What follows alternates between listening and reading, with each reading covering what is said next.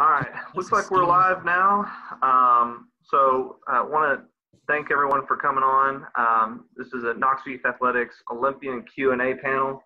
I really appreciate all y'all trying to reach out and join on. We wanted to talk to y'all, get some information about, kind of your thoughts on what's going on, but also kind of rehash back to your Olympic experience and kind of some advice you may have for athletes, especially ones that are just coming up through our programs, to give them advice on like how to get through some of these difficult times, as well as just how to set goals and develop as they move forward in their athletic career. So first I want to introduce everyone. I'm Chris Kane, President of Knoxville Youth Athletics. In the bottom right is Brent Smith. He's the Vice President of Knoxville Youth Athletics. Charlie Simpkins, a 1988-1992 Olympian in the triple jump. Tony Perilla, 1992 and 96 Olympian in the 800 meter. And Missy Kane, who's 1984 Olympian in the 1500. Kelsey Abe, who is a pole vault Olympian. Eric Long, a decathlete in 1992. Tavis Bailey, 2016 discus Olympian. Tony Cozy, a 3000 meter steeplechase Olympian. And Jim may hop back in, possibly, but he's preparing for a big Zoom meeting with 300 other pole vaulters around the country. So want to go through here. Basically, we'll ask you a series of questions. We'll jump to each person kind of in order, and then Brent has some general questions that he'll ask throughout. So if people are watching, we got about 15 so far on there. If they have questions, they can go ahead and ask those questions. We'll try to feed those in as we can. So the first question I have is for Missy.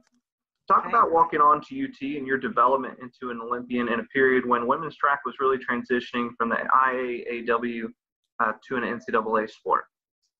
Well, maybe it'll be encouraging to kids out there that it's never too late. I mean, track and field is one of those sports where it's really never too late. It was for me. I never ran track in high school because we didn't have a track team. And it was one of those God things that I think I was kind of a wayward teenager. I needed to find something. And my parents said, you better get involved with something at UT besides partying, because I came from Nashville. And really track and field kind of focused me.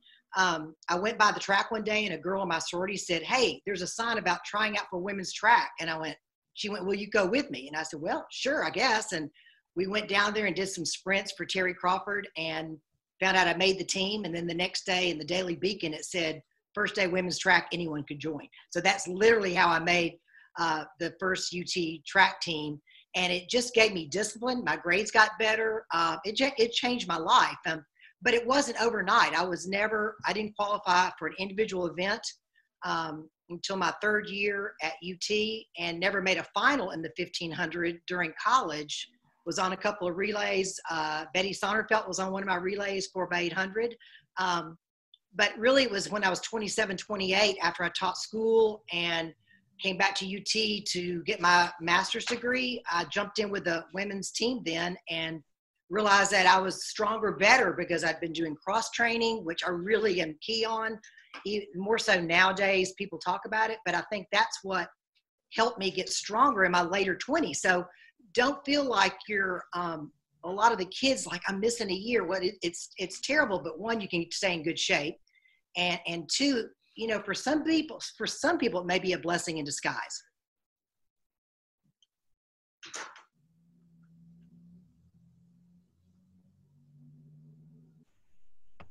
You're muted, Chris. Still getting used to all this stuff. Tony Cozy, next. I love this story. Talk about your Olympic experience and what it's like to become a first-time father when you're halfway around the world.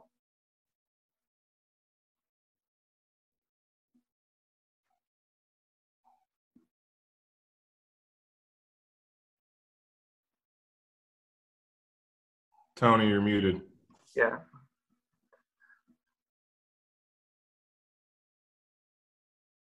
You may have to.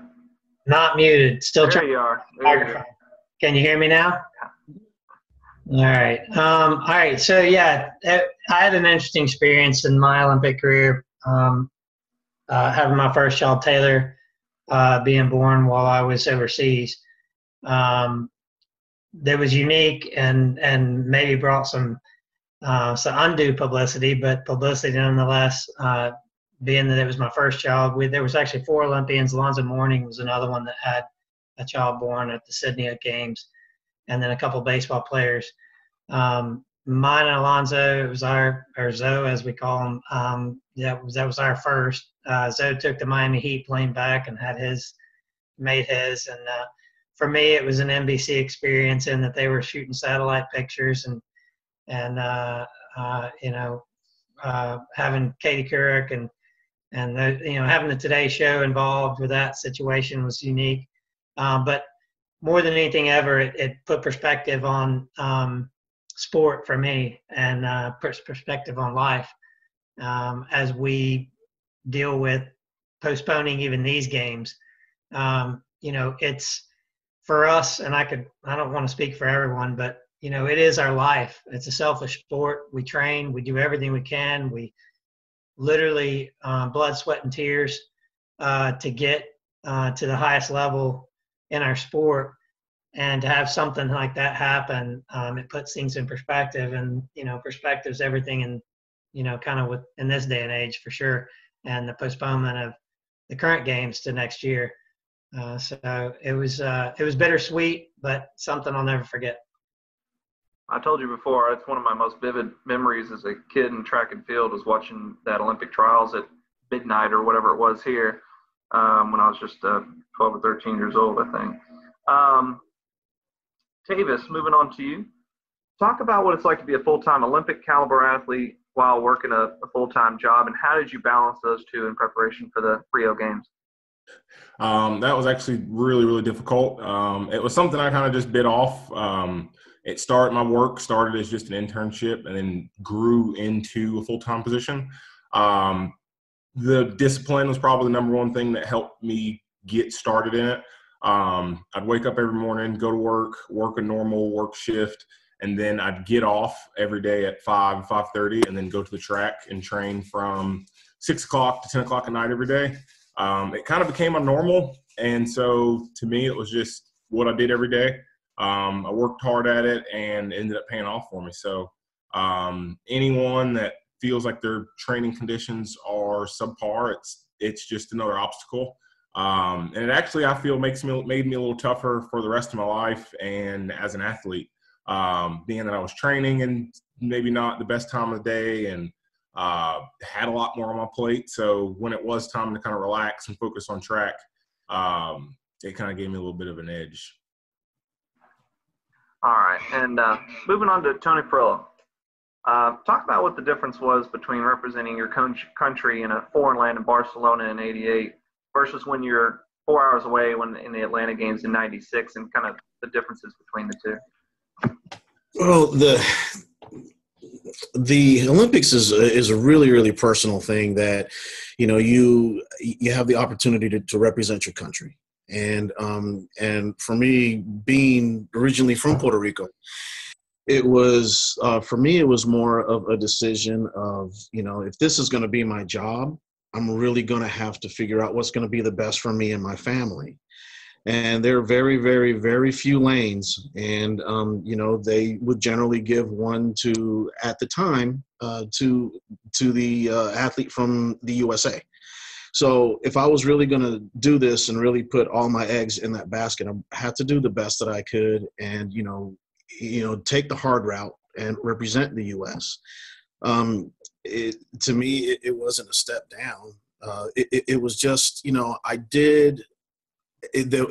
I did have everything in my heart to want to represent Puerto Rico, but at the same time, I live in the U.S., train in the U.S., go to school in the U.S.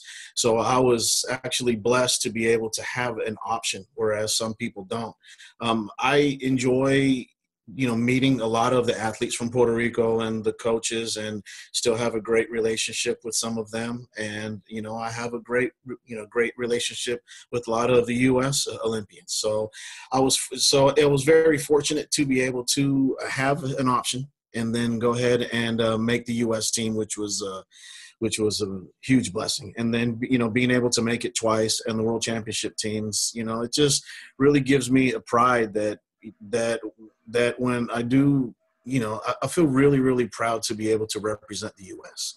and in the beginning of every single game, I put my hand over my chest, and I really think about every time that I, was able to wear the red, white, and blue. So it was a very tough decision, but at the same time, I absolutely, have been blessed and honored to be able to represent the USA. I think that's a natural pivot to Kelsey for next question. What went into your decision making, and you can see the maple leaf behind you, of representing Canada versus the U.S. where you're born? Yeah, so first of all, I am a dual citizen, so half of my family is Canadian and half of my family is American. But similar to Tony, coming out of college, it was really a question of what's going to give me the best opportunity to be the best I can be and pursue the sport at the highest level. And for me, that was representing Team Canada. They've been amazing in giving me support coming up through the ranks all the way up to becoming an Olympian. And that was something that was really important, especially because when I moved to Knoxville, I was finishing grad school and I was moving to a new city. And I was really looking at, I was single. I was thinking, like, how am I going to support myself and pursue this dream of going to the Olympics and ultimately jumping as high as I possibly can. And that was to represent Team Canada. Okay. Charlie. Yes. Charlie Simpkins, coming from Baptist College, which I believe is now Charleston Southern University. Not many knew who you were going in to your professional career. It seemed like you had to coach yourself going into 1988 when you finished 5th place in the triple jump. What changed for you to take you to the next level so you were able to finish silver in 92? Well, I realized training myself wasn't going to work. I decided to move to Murfreesboro, Tennessee to train with Dean Hayes, which is an Olympic jump coach. And then when I lived in Charleston, I had a lot of distractions, partying too much, having too much fun, wasn't focusing on training. So, and I felt like in order for me to change and get any better, I need to move away. I moved away, didn't know anyone but my coach, got a fresh start, got refocused. But my coach was a really big influence on my life because if anybody knows Dean Hayes, he's something else. He had me do some stuff that I thought that a human being could not do. And being with him and him motivating me and getting me refocused, doing a lot of soul searching, doing a lot of praying, made me realize what I wanted to do, what I needed to do, and what hard work that I needed to put into it, and it paid off.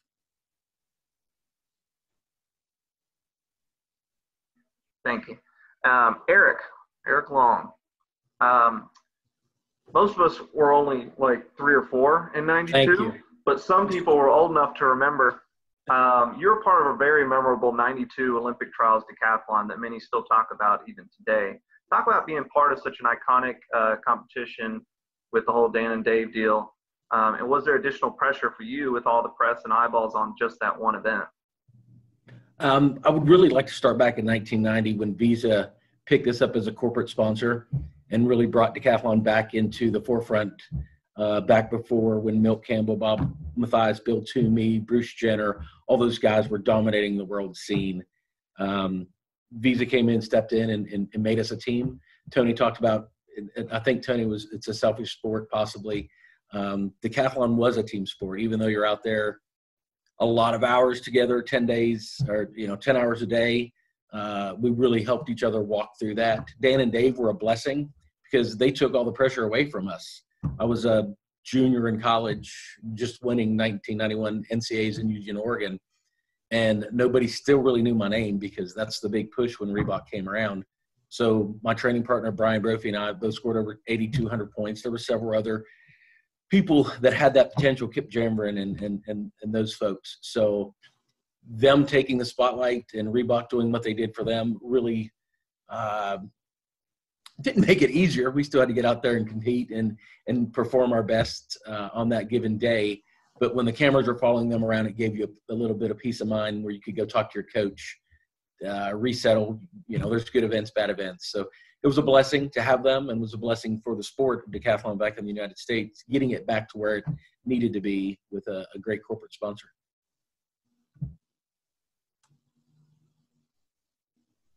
Guys, I got a general question here for the whole group. Thanks again for joining us and everybody here. happens to live in the Knoxville area. So outside of the obvious, what makes track and field special in this community? And anyone who feels like it. The history of track and field, I think, I just saw Terry Crawford was my coach, and she's moved back to Greenville part-time now, but she was the first team in '81 to ever win a national title for women. And of course, Stan Huntsman and Chuck Rowe, and the history of Tennessee track is so strong going back to the 60s, 70s even. So I think that's what's, I think, created what really KYA and youth has here now, is because a lot of the people that went way before them. Appreciate the shout out, Missy. Keeping with you, how did you turn your athletic career into now a TV career? And because I feel like I've grown up, I've known you a long time because everyone thinks we're related. Even last week, I got that question. Oh yeah, my son. Yeah. You did adopt me, I think, at one point. Yeah. You said I could claim you. Yes, but most know you now more as Missy Kane, Fit and Fun, than know you as an Olympian because of all you've done for the community. So how were you able to pivot from Olympic career and turn that into a long-time TV career? Well, at the same time, when I'm maybe different from some people, but maybe this would help some kids, is that I never had dreamed about being an Olympian. I wanted to do well in my sport, but again, I taught school at Central after graduating at UT, taught for 4 years, went back to get my master's in exercise physiology to work with corporations and kind of what I'm doing now at Covenant Health. But I always wanted to do well. So when I ended up making the Olympic team, it was just so unexpected. I think for a lot of people, even myself, I was just so blessed to have that happen to me. But at the same time, I always was working on other goals at the same time. For me, I was working on my master's. I was teaching aerobics on the side. And so when I think that year came, the Expo Road Race was, of course, a really big road race here in Knoxville, like one of the first big road races. And so Bob Kessling said, "Hey, Missy, you won it last year, but you're not going to run this year because of the Olympic trials. Do you want to commentate it?" And I sat on the back of a truck and never had a microphone in my hand and went around. I don't know, I forget who won that year, but anyway, I went around on a truck, and Bob was really nice. And I said, "This was a lot of fun." And I said, "Would you ever think about hiring me to do like some fitness tips, health tips?" And he said, "Well, yeah, after the Olympic trials, give me a call and we'll see what can happen." And so that really kind of launched me into that area. And so I just always tell people, sports can open up a lot of doors, but you've got to make your niche too. You've got to create your own what you want to do out there besides just be an athlete. So for me, I was very blessed. And I think not just athletes, but you look around our world, everybody needs fitness on different levels. And even coaching the Covenant Health Knoxville Marathon team, people that might just want to lose weight or people that are overcoming cancer. I think what we learn in track and field can help so many other people with their own health struggles nowadays. So that's how it happened. I need to always thank Bob Kessling for kind of giving me that opportunity. I'm sure your viewership has gone up in the past couple of weeks. By the way, people that are watching on the live stream, we got about 25 kind of right now. But if y'all have questions, feel free to ask, and we'll pass them on. Tony, when I was a freshman in high school, okay, you had the 1,600 meter record broken by Dusty Miller. It'd been a long time record. I don't know how many years exactly, but a few. And 4:11, that was such a big deal. But now about 24 athletes have run that or faster. I don't want to sound like a bash question, but when I ask this, but growing up as a Central High School athlete locally, how have you seen the sport change in Knoxville and in the state of Tennessee in your lifetime? Yeah, it's changed dramatically, and Missy did, you thanked her for the shout out with KYA earlier, but truly what Marty, the foundation Marty had laid, and with even Knoxville Track Club's backing, where Marty first associated, really that's the foundation that was laid that now we're seeing fruits from, and as a result, the statistics you just gave, that mile record actually was 21 years before somebody broke it. Just thought I'd do the little shout out there. But with that said, now when I ran cross country my junior year, and there were different folks, and this is what it really is about. It's about giving back to the community, and like Missy's done, like everybody, Eric, all the guys, different, Tavis, Perilla for sure. I mean, you guys, I mean, everyone on this call, I mean, as we try to give back to the youth in this community, and that's really what it started for me with Bobby Glenn giving back to me and just literally showing up Central High School. We'll shout out to Central High School too, being the 3 people here on this call, including Brent, that's those Bobcat action. But seriously, Bobby would show up after school and say, hey, you know what, you should do this. And that was when, maybe there wasn't a KYA or it was just a thought or a dream. He said, hey, let's go down to Foot Locker and try this other race. And that was the first time I'd ever been out of Tennessee. The reality is there was a bigger stage, and at some point through KYA, Knoxville was ready. And as we prepared our youth for these bigger races and to travel and to do other things, if you give folks the opportunity, they'll rise to the occasion. And our youth is an example of that. And from that standpoint, you give them the platform and you have folks just like the folks that are on this call that give back to this community. There's a hunger for that. People want to be better. And if you provide a way for them to do that, again, people will rise to the occasion, and you guys are, doing a great job of that and carrying on that torch. And so I commend you for that. But yeah, I'm excited about the prospects moving forward. I'm excited. I get excited when I hear folks breaking records and doing things that haven't been done. So yeah, it was, for me, that's one of the reasons why I get back the way I do. I want to see that. I want to see folks do things that haven't been done or have the opportunities maybe that I didn't have. And that's important. Now that record's, I think, 4 flat for the state of Tennessee. It's pretty crazy in that particular event. Tavis, Rio was the first time the Olympic Games was in South America. Did you get to experience any of the culture and food? I had read a story about you. How you were thinking you would just eat what the U.S. team provided for you and not try to get out into it. But did you have that opportunity? Yeah, actually, it was actually something I was kind of worried about. Kelsey would know, kind of being down there. The marketing and the hoorah of the Olympics makes you really think you're going to this grand event, and you are going to this fantastic event, but like the reality of it sets in. As soon as you land, you're on a bus and you're in a third world country, driving past favelas and slums and thinking like, man, just kind of going out and eating is not necessarily something that I really want to partake in. But the cool thing about Rio was that there was a little bit of sightseeing and there was some tourism things to do. And a group of us did get out to kind of experience the town, kind of go to some of the nicer areas of Rio and kind of enjoy some of the culture. And the Brazilian culture does have some interesting food. It's centered around a lot of beef and meats. And the cool thing about it was that you didn't have to necessarily venture into, the back roads to get that experience. Being on Good Morning America, they had Brazilian chefs serving Brazilian cultured food, going to some of the sponsors' houses. They'd be serving cultural food. So the organizations that were involved in the Olympics did a really good job to kind of bring that culture to the experience so that you didn't have to venture out to experience those things. Yeah, it's important for people to know that like sport like this can take them all over the country or the world. Everyone, Todd Williams is watching, so if you want to say hello. Kelsey, I'm sorry, He Tony. will. Tony Perilla. It's censored. He's just watching. He can't talk. Did growing up in a military family make the Olympics mean something different for you than maybe some of your teammates you were with?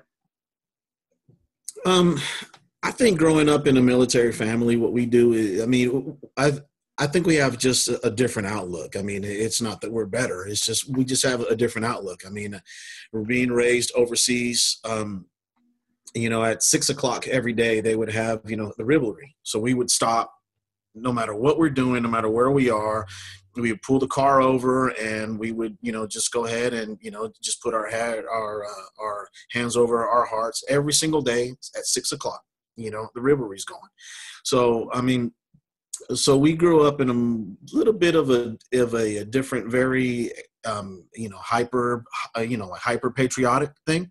So when I was able to make the team, it just kind of added a little bit of closure to all that, because I was probably the first. Me and my cousin Alexis were the only two males in all of our family that never went into the military. So I was kind of had a little bit of a hole, in me somewhere that I just didn't get to serve like all of my other cousins and my uncles and my father and my aunt and some other people, my sisters. So it just really gave me an opportunity to give back to the country that we were in, that has given us chances. All right. I agree. Kelsey, you're in the middle of the COVID-19 pandemic, unlike anyone else in here. As an athlete, Well, everyone is, but but as an athlete, I know what you mean. Training for the 2020 games. First of all, what went through your mind when they decided? What went through your mind when they decided to delay the games to 21?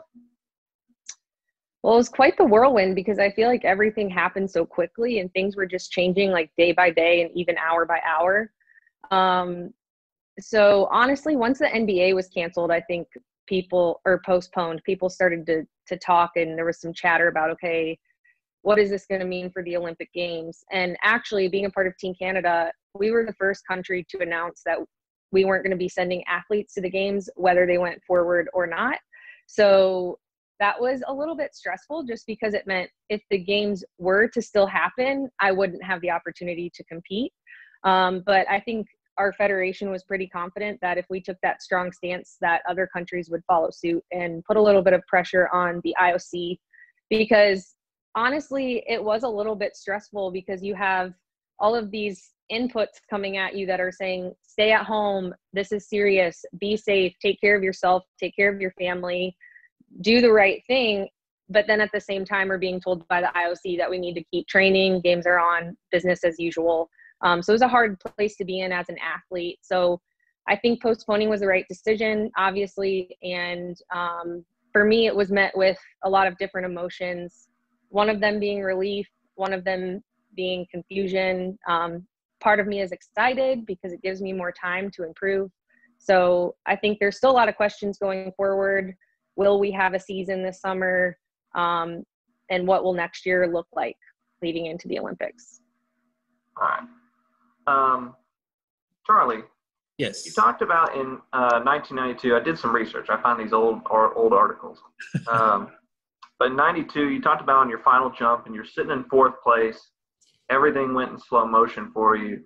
What mental training did you practice a lot? Did to help you lock in that ultimate game 7, bottom of the ninth type of situation? How did you lock in and focus?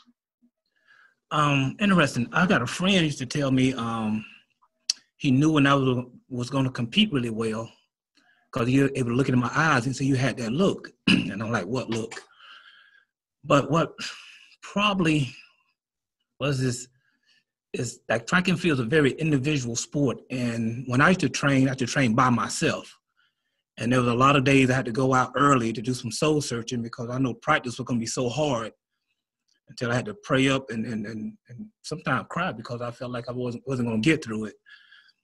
But that preparation of being out there by myself, training with my coach, him being on my back, staying mentally focused and able to visualize my jump. When I'm in practice, I used to visualize how to execute my jumps and my technique and stuff. And from doing that type of training, once I got there, it was more like second nature. It's probably like kids playing in the driveway and practicing the free throws and 3, 2, 1, and practicing. So that's very helpful. Brent? I'm sorry, Eric, you're part of a legendary group of decathletes, which you kind of mentioned before. How did having so many talented guys training with you help propel you to an NCAA title in '91 and eventually the Olympic team in '92? The best thing that happened to me was I got my butt kicked my sophomore year. Doug Hedrick was leaving, which made me the #1 decathlete. So, you know, big hooray to me. And they brought in Brian Brophy from, I think, George Mason and transferred in. And he was a much more accomplished, much more polished. He had been doing decathlon through high school when I was, you know, it was my second year ever vaulting or throwing the javelin or running the 1,500 meters, those things. And he came in and put a butt whooping on me. And he talked about soul searching. That was a big soul searching moment. I was like, I'm not a loser. My wife told me when she married me, she didn't marry a loser. And that's why I kind of lived my life was, I had to figure out, I mean, I had to make some life adjustments. I was a partier. Missy Kane and I partied. Now she's a lot older than me, but, no, it's, you know, how do you tone those things down? How do you remove obstacles from your life to get the result that you want? If I wanted to be an average, you know, top 5 NCAA person, I wouldn't have trained as hard. If I didn't want to make the Olympic teams, I wouldn't have trained as hard. Having a great partnership with Brian and Bill Webb and Doug Brown, and then Visa incorporating some of the greatest minds in track and field. We had access to, obviously, the United States Olympic Committee, and that was in Colorado Springs then. And then throughout my career, went out to San Diego. But when you have people, Bruce Jenner and Milt Campbell, Bob Mathias, Bill Toomey, Rayford Johnson, those guys mentoring you and talking, you have direct line of access. And that's what the great thing is about Knoxville. You probably know this, you're a statistician. In 1992, we had 18 people in the Olympic Games from the Knoxville, University of Tennessee area. Yeah, I just looked that up today. I was texting Tony about it. It's monster impressive. And, you know, Tony's a lot more involved than I am in the Knoxville youth sports, but whenever he asks, I get out and volunteer and do whatever I can. So this forum right here is really good. The kids can really reach out. There's a ton of information and knowledge. And fortunately, I think all of us had the opportunity to get that from someone, and it's our turn to give back. Unfortunately, we're in a time. I was a coach when Eric was, I did not party with Eric. I was a coach.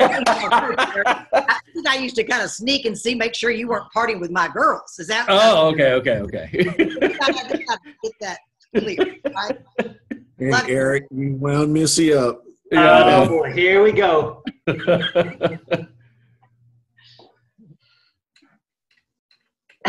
Got a toss up here.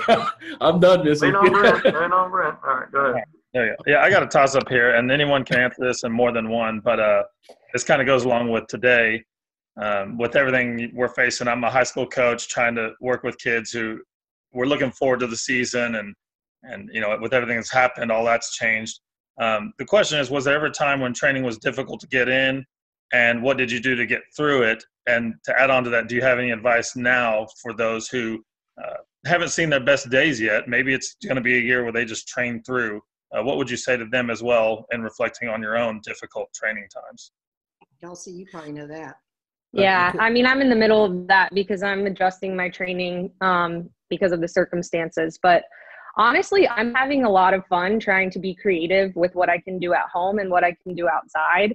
And I think it's really an opportunity to just explore, you know, what other types of training modalities are out there? How can I just use my body to get in shape? How can I use the hill outside of my house to get faster? I think there's a lot of opportunity with that. And I think adversity is always an opportunity to get better. I've seen that before in my own career with injury. I've had to be creative working around injury, and it always makes me better. So I'm honestly excited about it. I think it's a fun challenge. And I hope that high school athletes can see it that way too. And I'm sure you can pass along my information. I'm happy to like help any high school athletes who feel like they just have no idea what they should be doing right now, because I'm in the same boat. Yeah, Kelsey there. That was a big deal for me, working full-time and then trying to train full-time. You don't always have the best conditions available to you. You don't always have the best facilities available to you. I remember being on the road when I was traveling for sales and kind of trying to find a track on Google Maps. But for all the high schoolers out there, this is a perfect time to try other things like trail running. This is a perfect time to try, pick up basketball with your older siblings. This is a perfect time to just try all the other sports and cool things and out there in the world. And I personally taught myself how to throw wearing socks on a wood floor and YouTube videos. So social isolation is a great time to learn how to throw discus. Well, and you've kind of gotten into mountain biking for exercise. I saw that picture and I thought, well, I hope he drove right behind where he took the picture, because I don't think I could bike all the way up. That was pretty high. Yeah, the mountain biking is a great way to kind of change your engine. It's done a lot for me. So I would recommend it for anyone looking to get some high intensity training or some additional cross training in. Yeah. I hope you look like you're practicing safe social distancing. Also, just one more thing I just want to add. I think athletes today, we've been taught to think that the only way to get better is to be lifting weights and doing all of these crazy types of workouts. But I'm sure some of you could speak to how training used to be a little bit more simple. And I think this is an opportunity to get back to that. And I know that's something that Missy's husband, B. Miller, really encouraged me to do last year. And I saw a great benefit from just keeping things a little bit more simple and not trying to overdo things in the weight room or in gymnastics or whatever.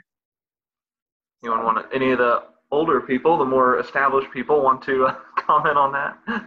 Yeah, and I thought I'd get B. Miller to come in, but just your regular planks and core. Even Terry Crawford, I was talking to her, and she said, "Boy, I wish I'd done more with you all, but just the basic push-ups and planks and things for your core are so important." And you don't like Kelsey said, you don't have to have heavy weights to do that to get strong. They were asking about core fitness and things that you told Kelsey to do.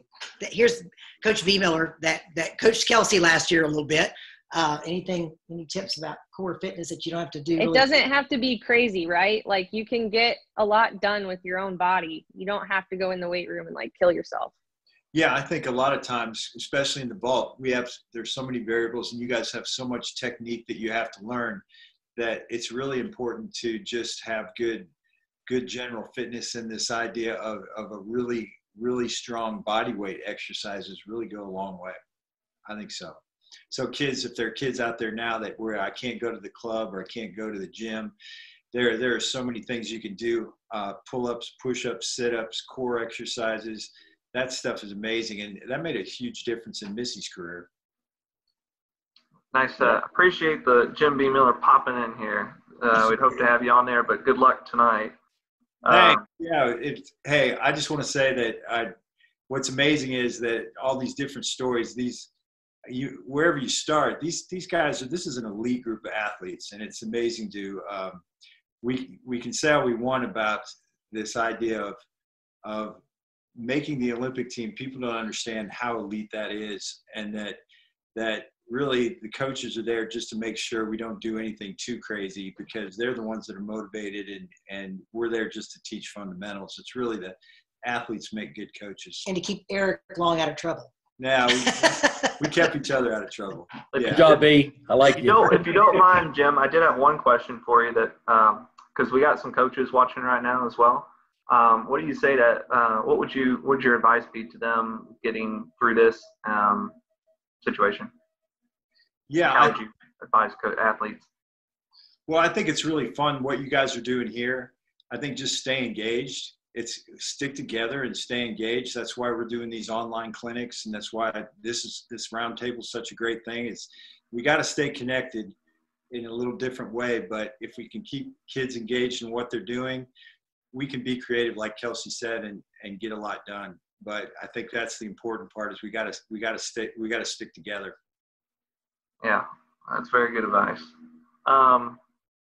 Missy, well, maybe both of y'all want to speak to that. How did you feel about your daughter deciding to run collegially? Kelsey, who was another one that was confused with me because I think we're only a year apart, and at Tennessee at the same time.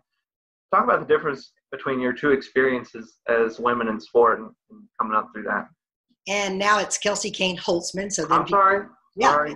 Don't tell her husband. He'll beat me up. She went to West High School, and actually her husband, Hot Sauce Holtzman, went to Central High School where Cozy went.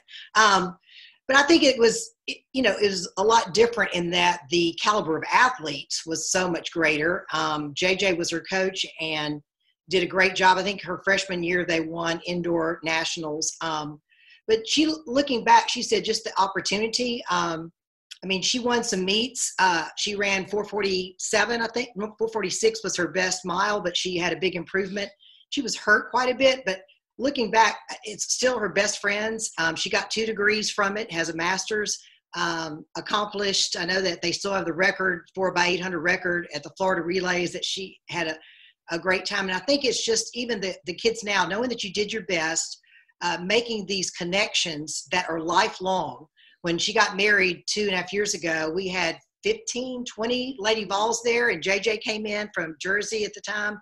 So I think all these guys can attest to that it's lifelong relationships and encourage, and just seeing how well her co-teammates have done in 2 are doctors now. I think athletics, no matter what you accomplish in that, it can set the plane for doing better in whatever you end up doing. All right, that's very good. Well, Mr. Cozy, kind of speaking of the same thing, what's it like coaching your daughter, who then goes on to success and having a collegiate career at NC State? Impossible. I'm kidding. No, he's laughing. No, it's been a blessing. It's created a different relationship in some ways, but in some ways it's actually enhanced the relationship we already had. To be able to sit back now and watch her move on and kind of pass that baton to another coach has been something that's been interesting for sure. I almost think that I started coaching in high school, 8 years ago, I guess, 9 years ago now, almost to prepare me for the day that she was to go and leave, because I take such an interest in all the athletes that I do coach.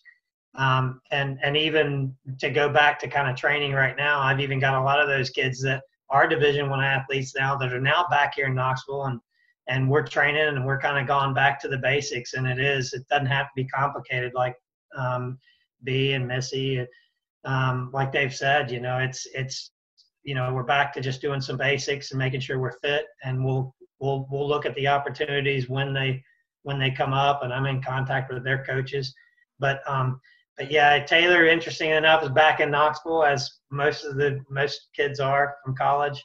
And so I'm back to coaching Division I athletes, actually, interestingly enough. But that's been an interesting mix as they've come back to Knoxville, and making sure we're keeping our social distance and making sure we're finding the right places to train and still get in what we need to get in. But it's been to see Taylor go on to NC State. The most exciting thing for me is to see how much she loves it, how much she's made it her own. And that's true of any kid, no matter what they do, whether it's running or any career they choose. And that's been what's been exciting for me. All right. Tavis, how did you get started in throwing, and particularly what attracted you to the disc?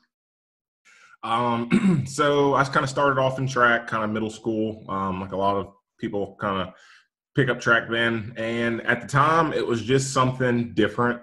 I played football, and kind of coming from the community that I came from, football and basketball were the 2 big things that everyone did.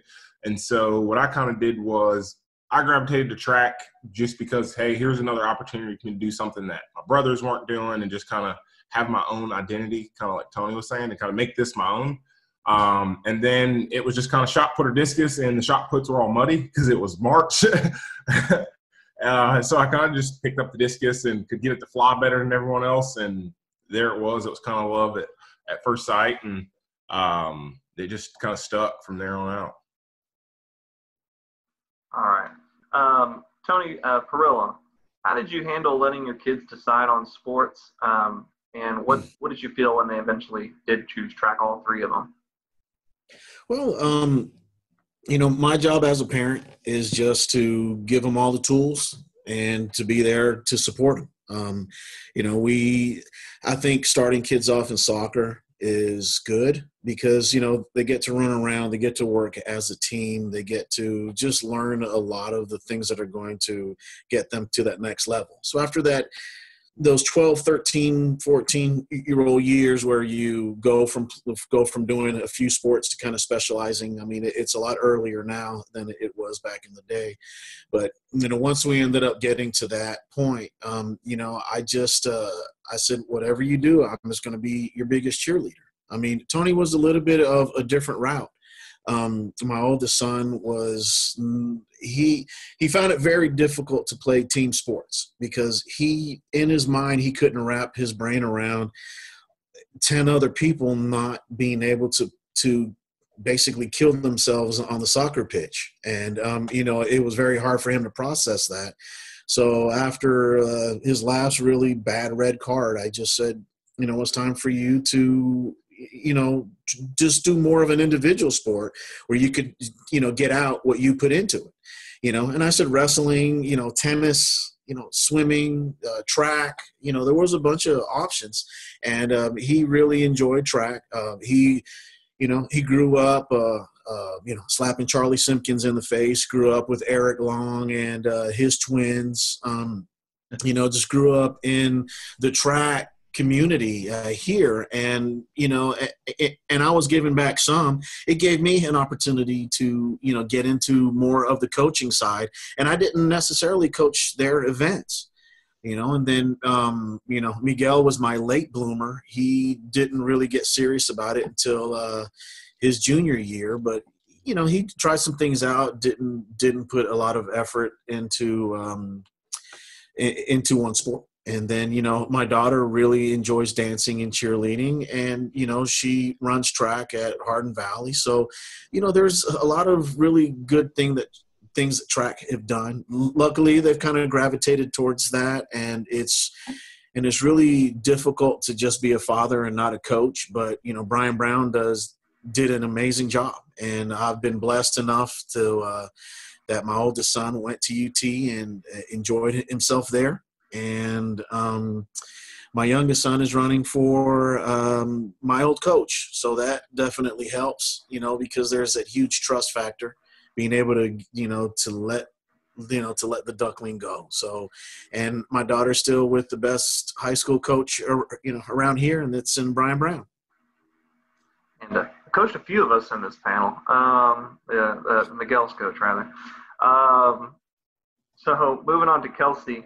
Talk about how you have managed to train during all this, and how have you explored other resources and things like that to try to make sure you're not losing a step as we wait to see if you'll have any meets this summer.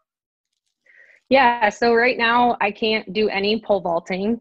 As you can imagine, you need a bit of equipment to be able to do that. So I have a set of dumbbells, an exercise ball, some bands, and you watch Missy Kane Fit and Fun in the morning? I've been on Missy Kane Fit and Fun.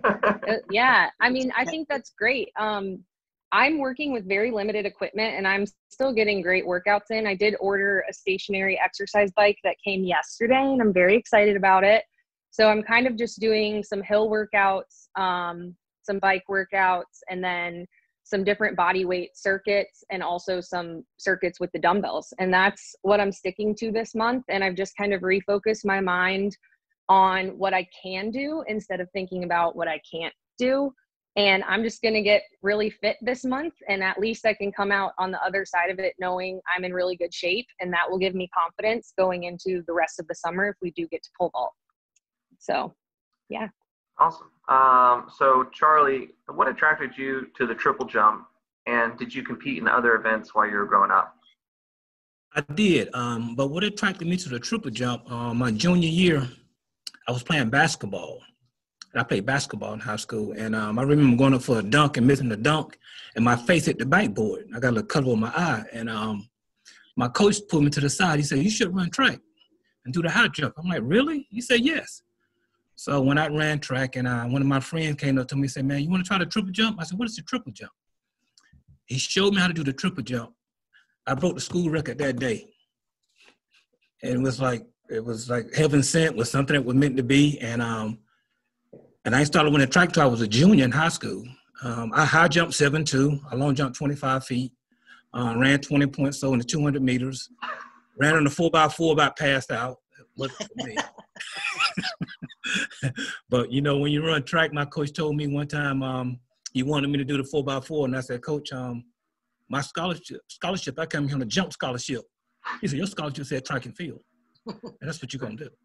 So that's how I got. Yeah, Perilla, of course, him and his kids had the beauty of being 400, 800 kids, so they had the cursor on the 4x8 first and the 4x4 last, right? Yeah, it's not for me. That's great. Anyone else in here come from another sport before track? Eric? Here, yeah, I played football. Yeah. Football.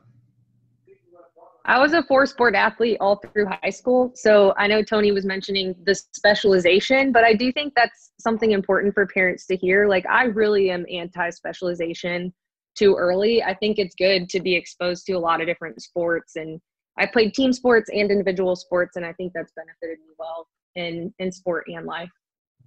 I did everything but run. In fact, that I bought into the old coach's mentality, old school, that running's punishment, and didn't like it at all. But hey, a little bit of success goes a long ways, and that's what we need.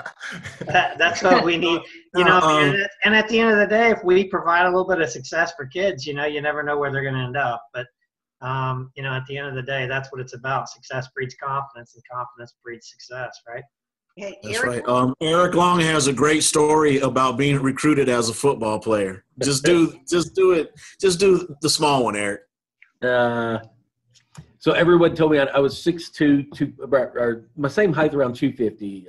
Blue chip, most Division I universities told me I needed to be faster. I said, well, how do you want me to get faster? They said, well, go run track. We don't care what you do. Just go run track. And this was my junior year. And he said, do hurdles. It'll make you more flexible. Throw the shot put if you want, you know. And I could dunk the ball. I could hit my head on the rim and all those other things. So I did hurdle, shot put, disc, and high jump, 7-foot high jump, you know, and ran some pretty decent times. And Ed Nuttycombe from the University of Wisconsin comes in. They were looking at a dual scholarship. He said, well, you're a pretty good high jumper. You're a pretty good football player. We were looking at you both directions. And I said, you know, can you give a dual scholarship? And the Big Ten was doing that. You get 50% from football, 50% from track. And the more and more we talked, next thing you know, I broke down in tears crying. And he's like, tell me what's wrong. What did I say? I said, I don't want to run. I don't want to play football anymore. He goes, well, you're really good at football. But I said, I think I could be really good at track. And he said, well, as big as you are, we don't have decathlon in the Big Ten, but I know a guy. And within a week of that time, he had called Doug Brown, and I flew to the University of Tennessee and really didn't know what the hell decathlon was. I knew Bruce Jenner was on the box, and he seemed pretty cool. But I made a decision sitting in my hallway in my childhood home with Ed Nuttycombe, and I call him probably once a year to tell him thank you for being there and listening. He's a great resource. He's still at the University of Wisconsin. I'm not sure what capacity he's at, but yeah, I'm not a proponent of single sport kids at a young age. Yeah, once they get that junior, senior year, as competitive as it is. But get out there and do all those things that you thought were not fun. Go try them. Learn how to juggle. That was one of the funnest things I ever did. I was injured, and I was talking to one of the former Olympic champion decathletes. He said, you know what, you're driving me nuts. Learn how to juggle. And he said, do not come back to the track until you learn how to juggle. So we didn't have the internet back then. So I go to the library and get a book, and you throw one up. So I went back the next day, and he said, I can juggle 3 balls. And he said, now you can do a decathlon. And it didn't make a lot of sense to me at that point. He said, you're always going to have 2 or 3 things that you can't get done in that day, but you really need to pick up those 3 balls that'll make you more successful. So learn how to juggle. And I've had many speeches where I've tried to incorporate that in, because Tony Cozy's a business professional. I mean, we've all got jobs and careers, but what are we picking up and what are we putting down? And as you young athletes in there that are stuck behind, 4 walls or maybe in your backyard, there's a ball that you can pick up. There's something that you can do to make yourself better, improve yourself, whether it's just reading a book or reading about something that you've never wanted to learn before. So your heart and your mind get you a lot of places. So. Well, you kind of answered my next question, which was how did you discover the decathlon? So I think Brent may have a general question for us. Yeah, here's a toss-up. Anybody that wants it, and multiple people can answer. Many people will be excited to meet an Olympian, and I know some people in town don't even realize how many are around. But who did you look up to when you were growing up? Who was kind of somebody, even if you started another sport, just kind of that athletic idol, and then when you did start to come into track, maybe a track person, who were you looking up to? One of my idols was a hurdler named Elwin Moses. His aunt and uncle stayed right next to me. And we used to talk about him. I idolized him. I said, man, I would like to be like that one day. So he was one of my idols. For me, Mine was. Go ahead, Tony. Okay, now mine was from. We obviously didn't have the same things in Panama as we did in the U.S. So I saw this movie, Victory, and watching Pele play. That was, I think, Sylvester Stallone's first movie, and watching Pele play soccer and being around soccer and boxing growing up, you just see a lot of people that just working out and just doing those sports. Roberto Duran and all that, but really like Pele was. But my first track, I guess, person that I looked up to was Said Owita. That guy had the biggest range from 10K to 800, and whether he took those Flintstone vitamins or not, I don't care, man. He has an unbelievable range, and I love to watch him run. For me, a little. Go ahead, Davis. Go ahead, man. I was gonna say, for me, I had a teammate in college named Matthew Hody. I was a football player my entire life until I stepped foot on the University of Tennessee's campus. He just kind of provided like a good role model figure. Like, hey, let's not go out and drink. Hey, let's watch film. Hey, let's go to the training room. So sometimes the person you look up to doesn't necessarily have to be four-time gold medalist. For me, it was just say we're the same age. He just kind of guided me and kind of helped point me in the right direction when I was first getting into track. Yeah, that's where I was going to, Davis. For me, it was a guy by the name of Brad Higdon. Brad Higdon was at the time, I lived across the street from me, and I was in middle school. He was in high school. He ended up being a state champion. He actually was a steeplechaser at Tennessee. I think he finally made a travel team his senior year and scored at SECs in the steeplechase. But for me, Brad, I was in middle school. We had moved to Fountain City, needless to say, out of some circumstances here in Knoxville. I'm not going to get into a whole life story, but bottom line, I was still pretty much a punk, if you will, and knew at Gresham and run the physical fitness test, mile. And Brad had that middle school record at Gresham. Needless to say, I was a second off of it in the pre-test, and I was going to get it in the post-test. And I just wanted to make sure he knew it because he was my neighbor. Since he was touted to be the next state champion and being recruited by Tennessee, I'll never forget going knocking on his door, being the punk I was, just to make sure he knew. And he just smiled and he just said that was just the greatest thing ever. And I couldn't believe his humility. And he wasn't offended at all. And he, in fact, the next year said, hey, why don't you come on out for, Central Bobcats cross country? And I thought that was just huge because, after all, I was being asked on a varsity sport.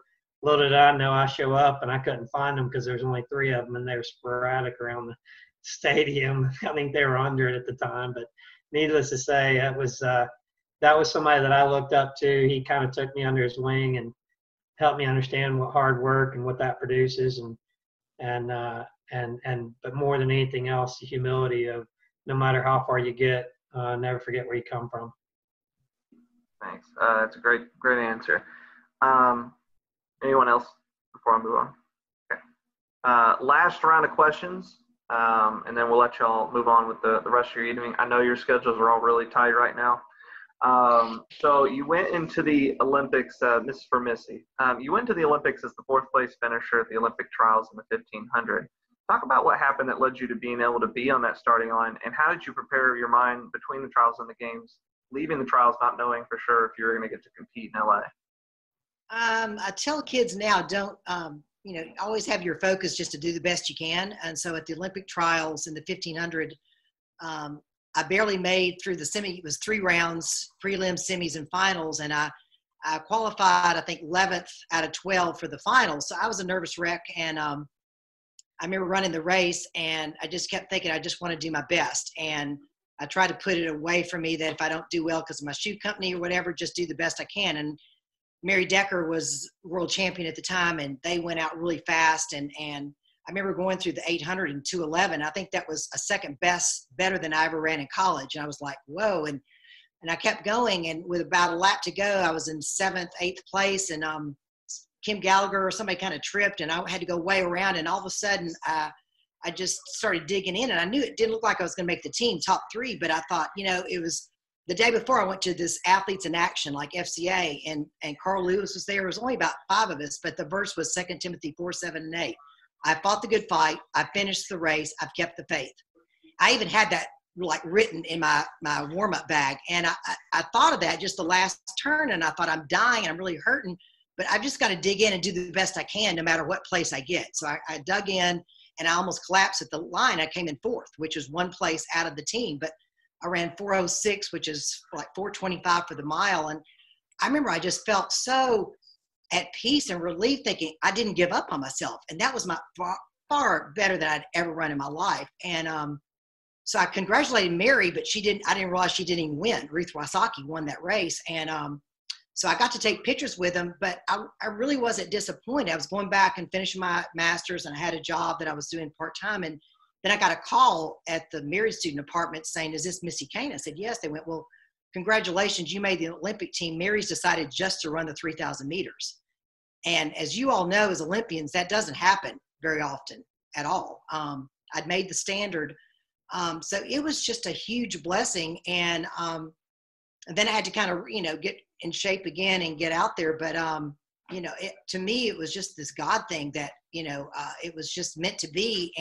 But I tell kids, you never know when you're in a race or doing something that if you give it your all, you never know what's going to happen. It may not look to everybody else that you're, quote, a winner, or that you accomplished great things. But if you don't give up on yourself, that is something that's just instilled in you to always do your best. Not that I always do, but for me, that was just an eye-opening experience, and just a real blessing to be on the team and experience it all. That's great advice. Especially for these kids, they're not sure if they have a state championship as a high schooler, you may have to refocus quickly if they are able to compete in a few weeks. So great advice. So Cozy, talk about how your world cross country experience. You're the only one here that did world cross. So how was that experience kind of different than your Olympic experience? And did you like certain things about the world cross-country experience over the Olympic experience? I think probably the thing that was that probably impressed me the most about World Cross, and this is true of any one of those teams that I made, it was always the same, and that's what always drew me back to cross, was that it was as close to being a really close-knit team. I talk about it being a solo sport, and it is an individual sport, and especially with track, but cross country is the closest thing as a distance runner that you have to a team sport, and it really is. And no matter where you're training, if it's halfway across the country or across the country, and we go make the team for cross country to go represent the country truly as a team, that's probably when you're out there running and your score counts, and to help the team or to really do your best for others as well as yourself. That's probably the most fun for me as a distance runner. It was always in a unique place, always with unique challenges. One of the things I tell kids that I coach in cross now is Europe has a totally different view of cross country than we do. And the harder they can make it, the more difficult the conditions, always the better cross country course it is. I've been to all 3 different world cross teams that I made. Every one we show up the day before and they got fire trucks out there watering it down. One time it's pouring down the rain and they're still watering it down. Throw hay bales out there, whatever they can. It's a disaster, and it's just watch and see what we can do kind of thing. So always interesting, but a lot of fun because you're towing the line, not just for your country but for your teammates as well. Yeah, I mean we like to try to make the courses as hard as we can as well. So we try to bring that European feel to it. Tavis, you kind of answered a question that I had for you, so I'll just ask it slightly different. How did you balance doing 2 sports at the same time? With football, and track at Lenore Ryan and probably before that. It's tough. It's like a lot of kind of other people alluded to. There's a lot of juggling involved. There's a lot of repurposing involved. You stay really busy. In high school, you're busy year-round, in the weight room year-round. To me, that was just normal. It was normal to grind. It was normal to always be carrying shoes, shorts, and a T-shirt in my backpack. I always had football practice or track practice. So to me, it was something I really enjoyed. So when I got to college and in the fall, I was slammed with football and still trying to make track meetings and vice versa in the spring. It's just something that you get used to. You get used to juggling things. You get used to having this increased workload on you, so that when life does actually throw you lemons or well beyond your sport, for me to get off work at 5 o'clock and then go work in the yard for 4 hours or go to the gym and do something, or I just kind of developed a capacity for juggling things. So it's one of those things that I kind of tell everyone, like, do the sports. The volume makes you better. The juggling makes you better. Builds your character. It does so many things for you. That's good. Did they give you a release on the 20-hour practice limit you have in college? No, I don't. In high school, like, you think about those rules and you're just like, you know what? No, I remember waking up at 6 to go to class and then going to weights after school and then going to, no, it was 6 a.m. to 8, 9 p.m. for most of my life. So. Yeah, we try to remind our coaches that there's a 20-hour limit, coach. We're right at 22 right now. But that never happened, right? Tony Perilla. A lot of people that have watched your races this is an easy question for you because we talk about this all the time, but a lot of people watch your races feel that you have an excellent kick. You want to speak to, do you actually have a kick or no?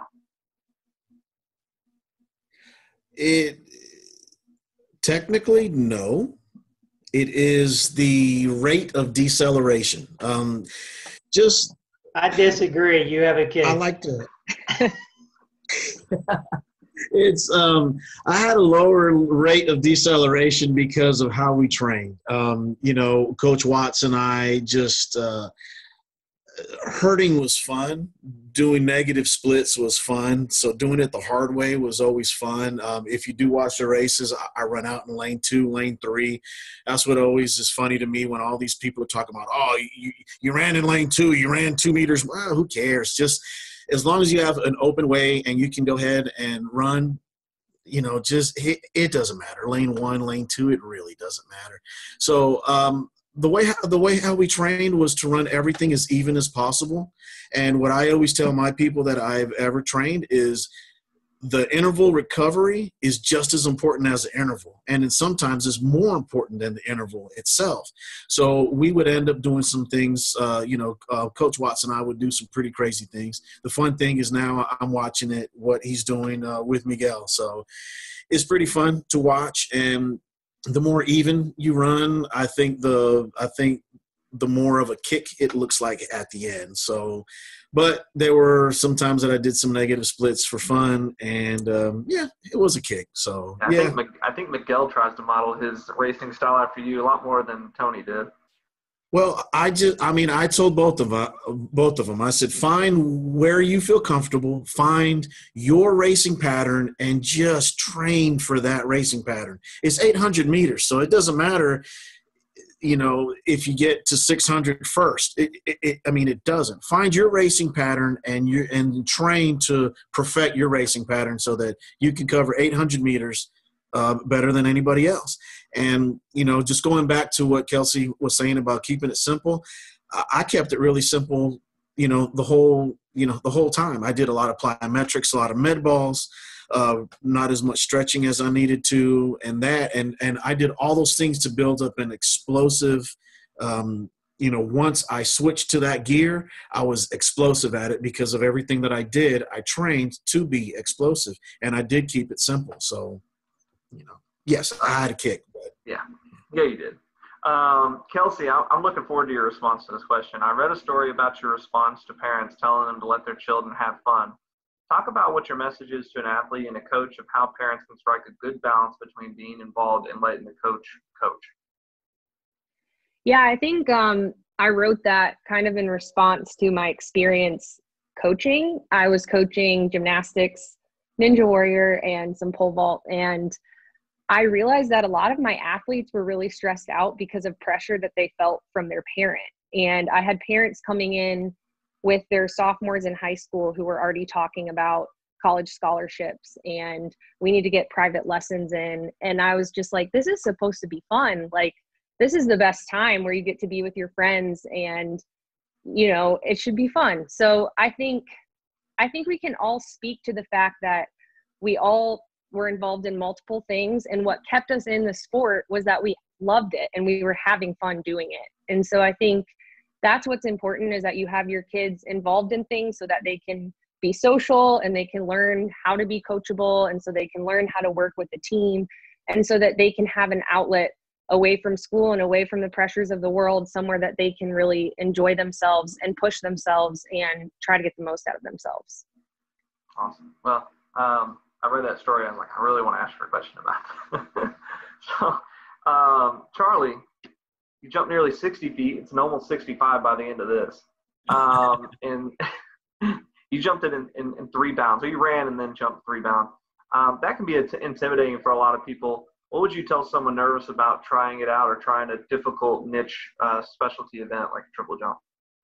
I would go back to like what Tony Perella said. Do the basics, do a lot of plyometrics and a lot of medicine ball, because what it does is it strengthen your body to be able to handle that. Because it can be very intimidating. When my first phase is 21 feet, 8 inches, people think like, oh man, you're just gonna snap your leg off. But doing the foundation and the fundamentals is what really got me there.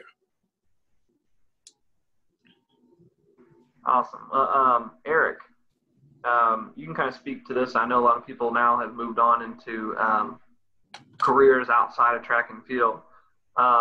Balancing all the events in the decathlon, 10 events, a lot of training, different juggling balls like you talked about. How has that helped you in your career now?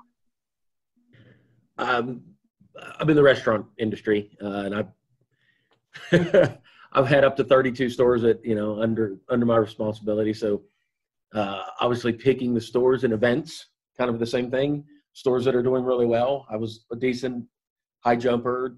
B. Miller made me a pretty decent pole vaulter. You didn't have to touch on those that often, so you went to the areas of opportunity.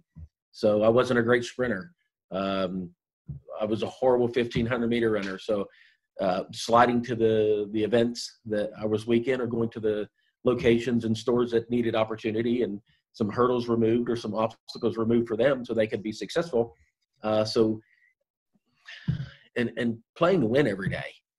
I surround myself with a team that wants to play to win, being competitive, and you can be competitive on any athletic arena or inside of any 4 walls. It's what your goals and your tasks that we set forth for anybody to do is be the best at it. I heard so many people say today, Tony saying, be the best at your race, because that's the 800 meters. When you finish it, you did exactly what you planned to do.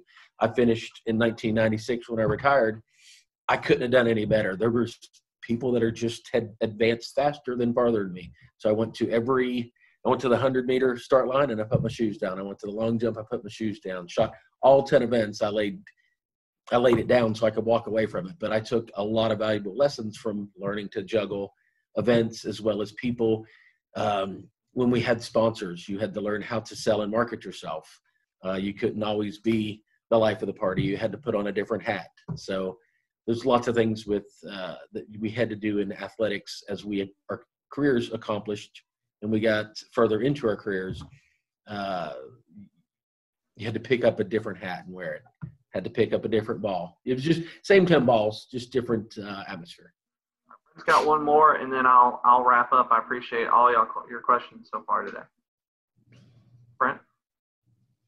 Okay, yeah, I wish we had more time, but I'll finish up with this one, and it's a little bit of a two-parter. It's what's one thing you wish you knew back then that would have made the difference in your career to make it even more successful than it was? And also, since it's kind of an advice type question, and we're a youth program, this kind of goes towards what Kelsey just answered. What can parents do to help their athletes, their children athlete in the development, and how can they be a positive part of their child's athletic life? I'll go ahead and answer what they can do now. I mean, what I know more now than I did before is I really wish that I took my diet more serious. You know, I guess double Whopper with cheese, no tomato, no onion, extra pickle, add bacon is probably not a good recovery meal. But it really, really hit me when I saw when my son Miguel, who could eat his body weight in Twizzlers, ended up deciding he wanted to take track serious, and he really stuck to a much better diet. I mean, that really made my wheels turn. And, you know, and having Eddie Raymond here over at Eddie's Health Shop, unbelievable resource. So diet, I mean, that's probably the one thing that I would change, you know. And as far as parents, I mean, you know, parents have to establish boundaries as parents, but also kids have to, you know, understand what the boundaries are and let their parents know that, you know, sometimes what they say is not positive. You know, I mean, I always try to be very positive out there. I always try to crack jokes with the kids when they line up, and you know, I just want them to understand, just like Kelsey said. I mean, this is the most fun that you're going to have, and because after you go to college, it's business. You know, so you know, diet, and then you know, just let the parents understand it's okay to relax. I've got one. I truly have one. I'm sorry. Go ahead. Oh, I'm on? Okay. No, yeah, you're on. Oh, okay. Is listening to your body, talking to your kids about rest. I wish I would have, the training has got so much more advanced. These kids are training more specific and targeted, a lot more targeted towards their goal than going out and hammering it every day, 6 and 7 days a week. It's what we did back then. But if I could have listened to my body a little bit more and taken those rest days versus going and try to run another 4 or 5 mile or throwing a shot put 15 more times, injuries occurred. You trained bad habits. So on the parent side is recognizing when your kid is a little bit overworked and making sure that they are spending that time in a bed or taking them to, you know, physical therapy or taking them to the training room. Just get some rest. It isn't especially at this age, it ain't the end of the world, I can assure you. Go ahead, I'm sorry. I know something I've kind of struggled with a little bit in my career recently, and I think it applies to kids today, is having some boundaries around social media, because as you try to work toward your own goals, you can get really sidetracked by what other people are doing. And that's something that I've had to do for myself, is just to set some boundaries so that I'm not constantly looking at what my competitors are doing, because it really takes the focus off of doing what I need to do day in and day out and staying in my own lane and just finding confidence in what I'm doing. Yeah, I'm going to jump on that. And I'm going to piggyback on both what Eric and Kelsey said. I mean, at the end of the day, rest is huge. I always thought I was doing something wrong running, you know, a long run at 9 minutes, you know. All I had was George telling me, hey, the Kenyans, it's about accumulated volume and just get it done, you know. At the end of the day, more is not better. It's just not. If and that goes to what we were talking about doing multiple sports and other things. Sometimes if you just want to be active, but specializing and more isn't always better. You got to rest. You got to let your body recover. But then going to, what I would recommend to parents, oftentimes, as a parent myself of 3 kids, I can tell you, I want my kids to be better than me. I want them to have more than me. I want them to, I want them to have the best. I want them to do all. And so as I coach athletes, I try to even help them understand the parent's perspective, that it's coming from a place of love. The parents, please back off. It's not helping.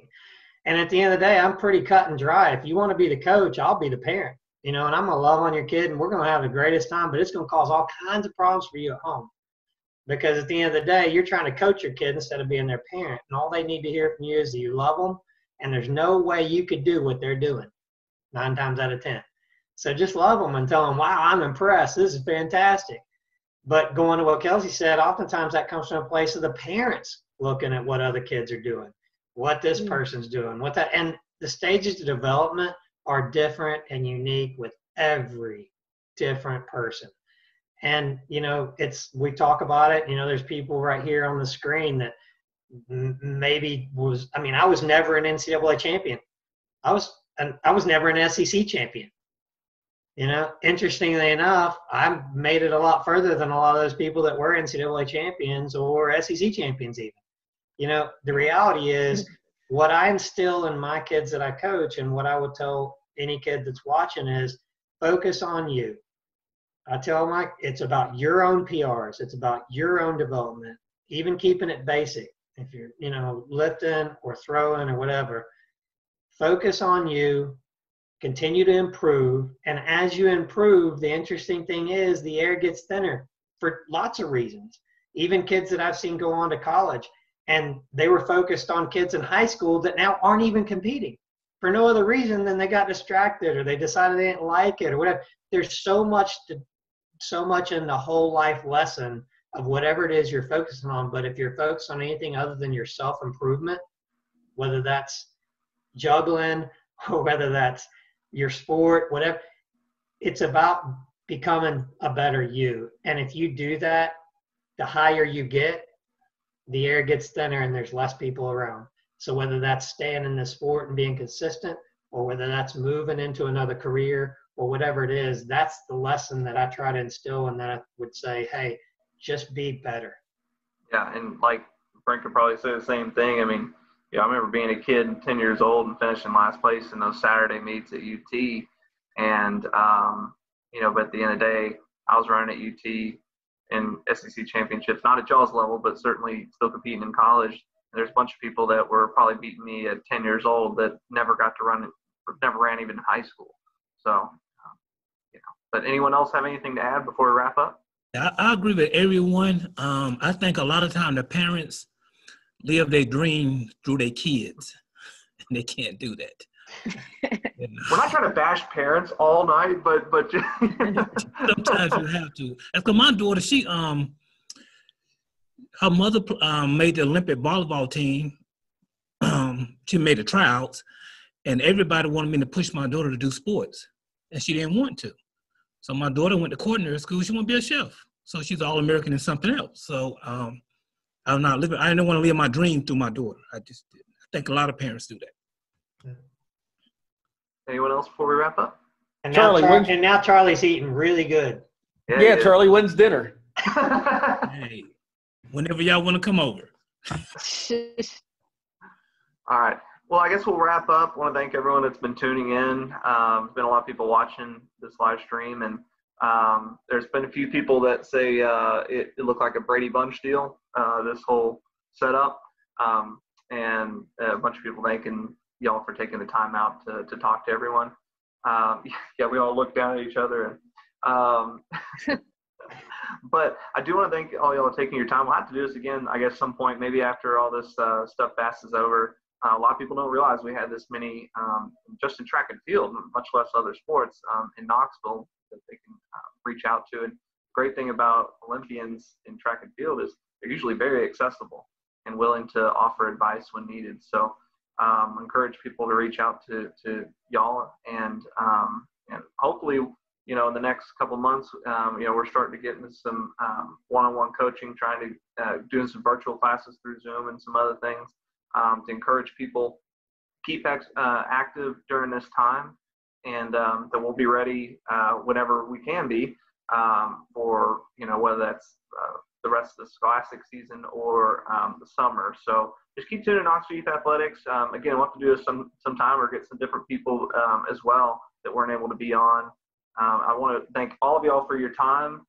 Went a little over what I expected, but we also got a few more people last minute than I expected too. So it was an hour and a half that flew by. So we'll record this, allow everyone to go online and watch it on our Facebook or YouTube once this is all wrapped up.